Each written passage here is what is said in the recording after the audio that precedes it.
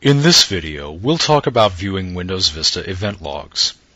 If an event occurs in Windows Vista that prompts you to do some more investigating, such as a program or service that doesn't work, Vista contains detailed event logs in the event viewer so you can view the problems and get information to share with others to try to solve your problem. Here's how you open and view information in the event viewer window.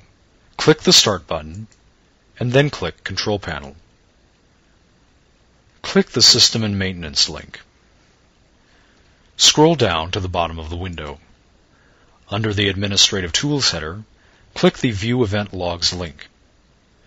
Click the Continue button to open the Event Viewer window. The Event View window contains three panes. The Event Viewer pane on the left contains a tree of all Event Viewer tools. The Scope pane in the middle contains an overview and summary of all events. The Actions pane on the right contains a menu for taking further action.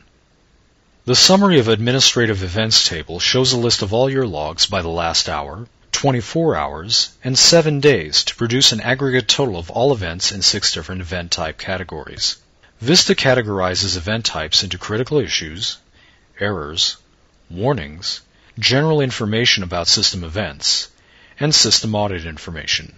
You can view an event in a category by clicking the plus sign to the left of the event type name and then double-clicking the event name.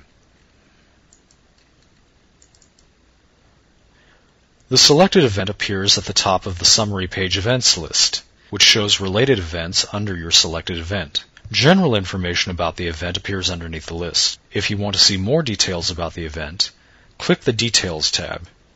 By default, the details appear in XML view, which displays the event in Extensible Markup Language, or XML, code. You can switch to Friendly View by clicking the Friendly View button. The Friendly View shows the information in binary data. The Event Viewer window lets you save the event information in a file so you can share this information with others. You can save the event by clicking the Save Events link in the Actions pane.